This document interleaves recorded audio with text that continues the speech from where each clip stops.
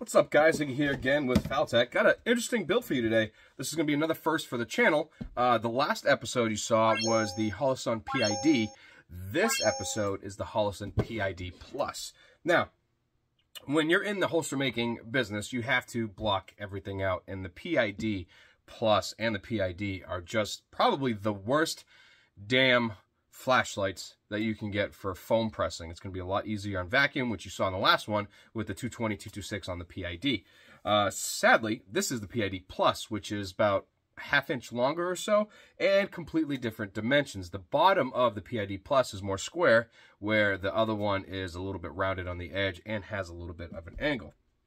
That being said, I had to spend yesterday and take some water weld and some tape and pretty much fill in the areas and then stick it under the heat to cure it a little bit quicker. And this is what I have. So these are flat on each side. I left enough room so I could still be able to articulate the mounting and get it on and off the molds and whatnot, but I still have to block it for what we're doing. So I'm going to have to figure out something on that aspect. But we have an order for a Glock 17 with PID Plus, and this is going to be, luckily, just a simple QLS 4 in FDE fall, and it's going all the way out to California again.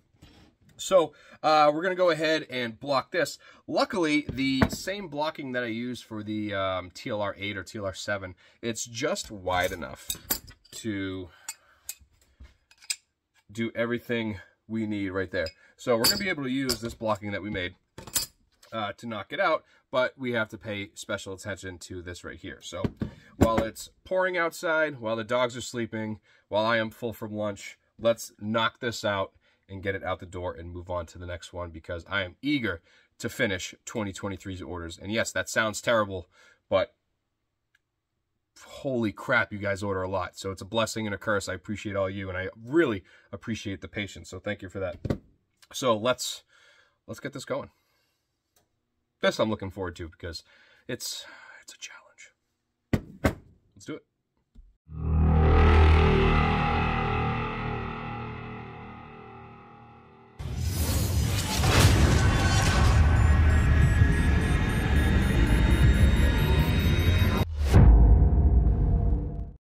So obviously I went ahead and I did the side channel and I put on the 5 layers of tape because, well, let's just face it, that's boring. So we got everything all set up, ready to go. I did find these thin pieces of PCB board, and I'm going to go ahead and mount those up. So you can start on whatever side you want. Probably just going to, see here, start right here myself. And it doesn't have to be that far. That looks pretty good. I'm just going to go slightly lower.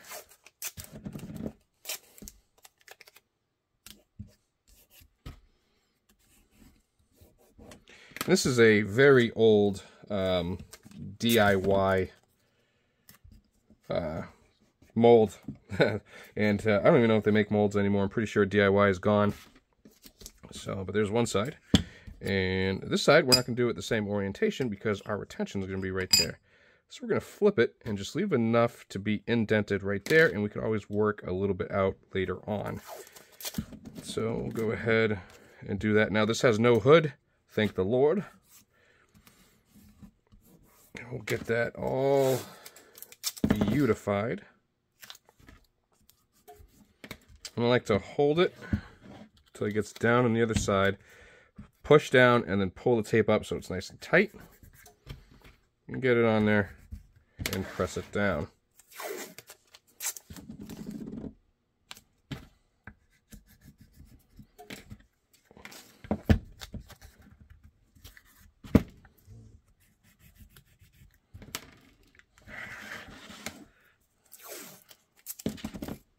I'll always tape right here.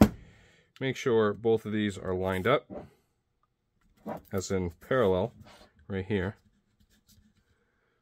Alright, and that's pretty much good to go right there. Now this side we're going to have to block a little bit. As you can see, I already cut it to fit right in there. So that is going to get blocked right there.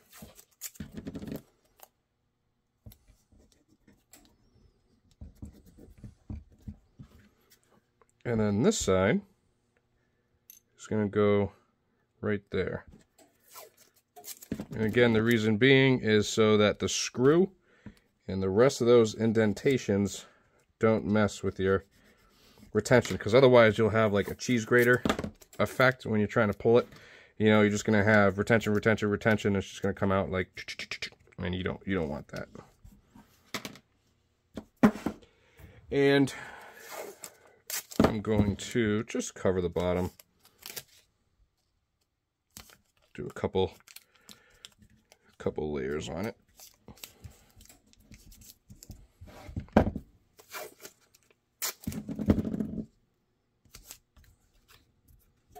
And this gives it a little extra room to slide on. Is it needed? No, but I have found in the past that it does help a little bit. And with being a brand new flashlight to the shop, I like to see what it does.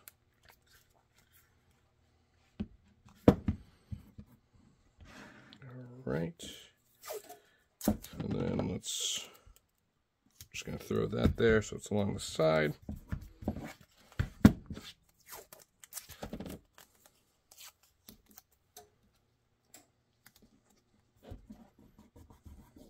Beauteous. Now this does have the QLS setup, so we'll go ahead and grab a QLS fork. So we can actually do either one of these. This is they're both the QLS. This one is more of a universal, fits the combat loops.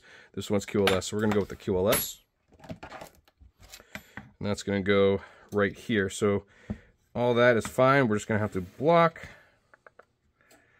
I'll do that right there, and we'll have to put something underneath that so it doesn't fold over on us, because I'm not the biggest fan. Let's see how big is that. Oh, look at that.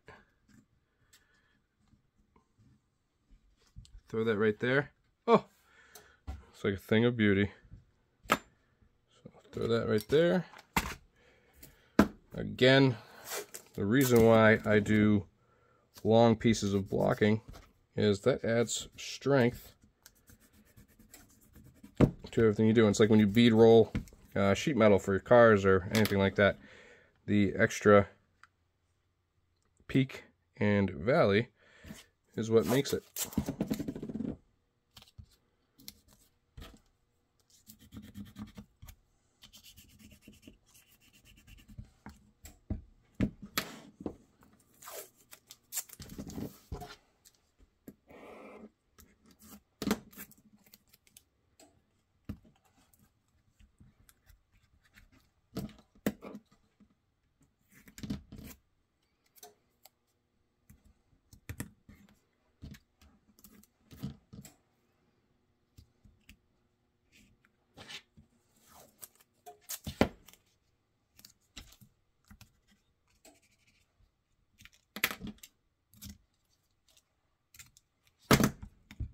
And there we are right there. Next, all I gotta do is make a retention plate out of 1/4 inch MDF. And then we are ready for the press. And if you couldn't hear the clicking in the background, the presses are on and the foam is nice and hot. Hot foam. Look at that. I can almost touch my fingers through the foam. That's exactly what you want, because not necessarily the hotter it is, but the more uniform in heat on the foam itself, the better you're going to squish, and then the better outcome you're going to have. So again, these have been in here for probably 25 minutes, half an hour, and like I said, they are all up to temp. So I'm going to cut that MDF. I'm going to cut the piece of FDE and Fall, which I believe is the darker one. I'd have to look at it, and then throw it in the press. That's all we can do. And it's that time. We are in the press. Bada bing, look at that squish. This is gonna come out munta bella. Mwah. We shall see. I had so much pressure on that press, it turned the holster a different color. Alright, I'm just kidding. This is a pink Glock 48 MOS I did with molded in wedge. That's going out. I did that while it was cooling. So now that can go out, put it in the tin. This is the actual rig. So as you can see, PID, oh, that came out good. Same thing right there. You can only see the line from the blocking that I put on top of it, which is exactly what I was going for because there's no other way around it because there's so many dimples to do. So the few minutes I did of water weld, which this is it right here. It's just JB's water weld. And so let's go ahead, let's cut this up, buff it out, and let's hope that retention is on point. I think it's going to be good because there is a nice dimple, boop, right there. So let's, I'm going to cut it out. Let's get it to that point, and let's see how well this is going to fit. I think, judging by this, it's going to look good. So we'll see. Here we are all marked up of how it's going to look. I've got 3 hole here. I'm going to have to drill that. Drill these, and I'm going to cut out real quick. We know it's boring, but it is part of the process. And honestly, I think this is going to look pretty good. I'm digging it.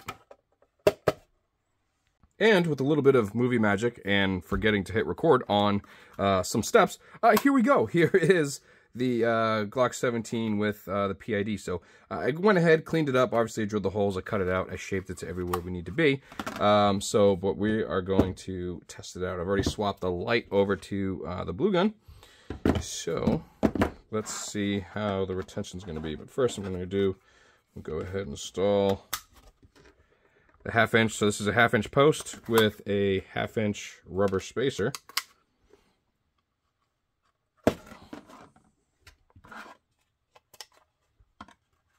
And these are factory supplied screws right here from Safariland. So let's see here. And these are 3/8, I believe. Let's see. Right, and then these ones are 1/2 inch. So we're just going to check out to see what the retention is. So I feel like if I go like I normally do, it's going to be too tight.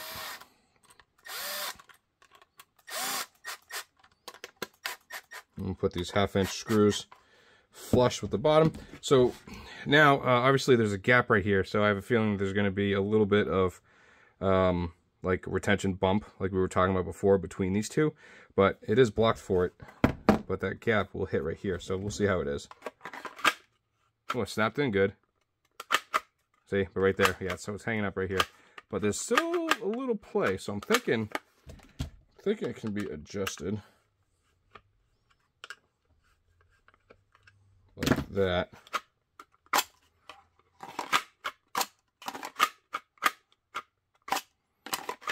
I'm gonna have to play with this a little bit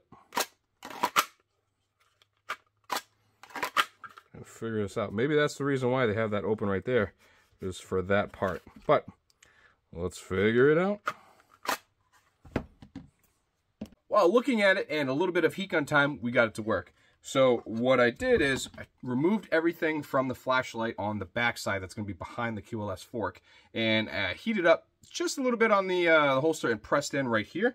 So that leaves a retention point like that right on the holster. So we got that right there. So pull, and of course it's still adjustable and it's doing pretty good. And you still got click coming out, and it's pretty firm going in with the options still having the adjustability.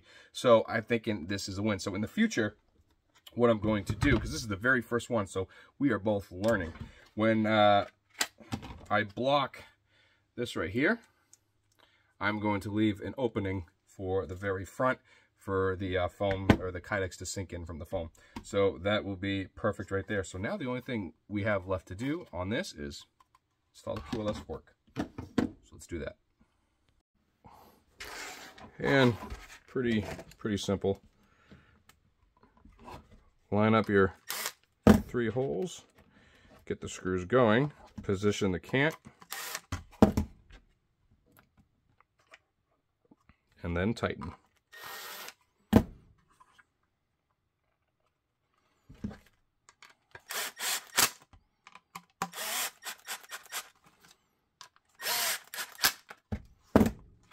And there we are right there. So here is outside the waistband, which I got to clean now, for the 17 with PID plus.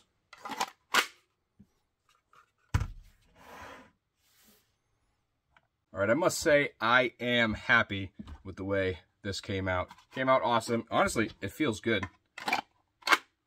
Right, and the pull just as good as well. I like it. Honestly, I do love the PID. I am going to be offering a lot more rigs with the PID Plus coming up with certain things that you're going to see in the near future. So that's going to be a video for another time. But thank you guys for joining me on this journey. I, like, again, absolutely love this. And it's heading out to Santa Ana, California. So I am happy this is finally done.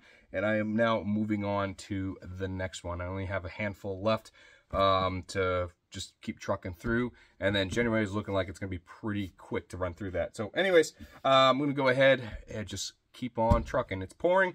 It's gonna be raining for the next few days. I have a gun show that I'm prepping for tomorrow for a couple hours. So the later I work tonight, the more I'll get done for other orders. But gun show tomorrow this weekend in Wisconsin, Maine. I'm going to be up there and hopefully selling lots of holsters. And I get to meet some of you guys, which is pretty cool. I do have some people come and meet me at these shows, and it's pretty cool to meet everybody out there that watches these videos. So, you know, appreciate you guys for that. Huge shout out to Holstersmith and KnifeKits.com. I use a lot of what they provide on their website. Feel free to hit them up. Tell them I sent you if you need anything for your holster business. On that note, I will leave you guys at that. I'm going to move on to the next stuff, and I will see you on the next one.